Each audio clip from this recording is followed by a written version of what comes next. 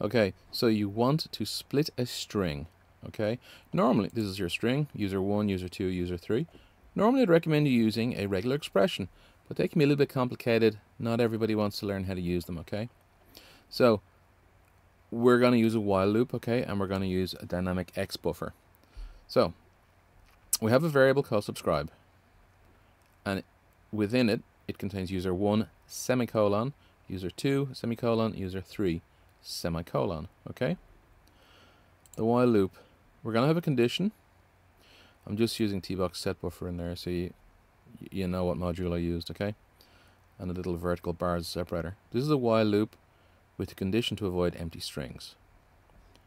Okay, so the condition is, while this variable, subscribe, user 1, 2, 3, 4, it's not equal to empty. That's what the exclamation mark is. Not equal to two double quotes. There's nothing in between them, okay?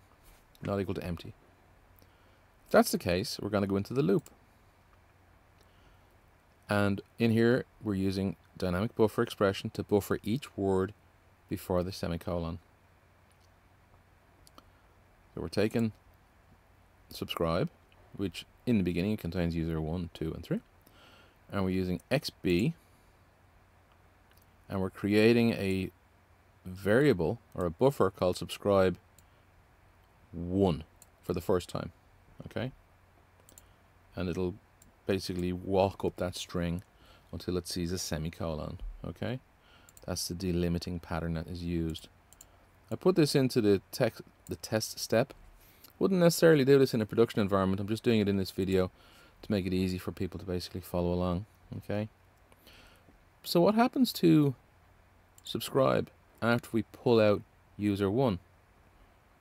Well, that's what we're doing here, okay? We need to basically strip it out, so the next time it comes through, it sees user 2 semicolon, and it creates subscribe 1. So that's it. You can get away with this stuff, but if you really want to up your game when it comes to Tosca, use your regular expressions. I've got several videos on my channel. Maybe I'll put a card on the screen.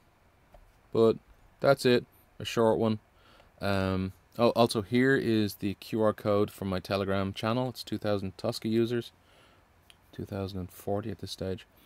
I'll export this subset and I'll put it up there so you can have a look at it. Okay, cheers, bye.